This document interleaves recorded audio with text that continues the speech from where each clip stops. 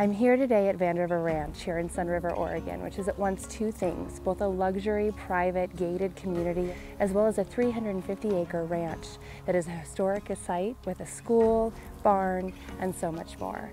Let's explore and have a look. The ranch, as owners call it, is unique in that it offers 8 miles of trails where owners can walk or ride without meeting another soul. It offers a barn, which is a great community gathering space, and also horse stalls for the horses that are kept here at the ranch for owner use.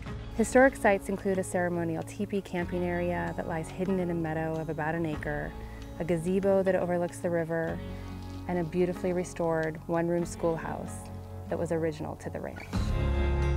The luxury home site available is Lot 8 here in Vandevert on Schoolhouse Road. It overlooks the meadow, the 38-acre meadow that borders the Little Deschutes. It's a nicely sloping lot with excellent views of the Cascades, and it unfolds beautifully to accommodate a large log cabin style home.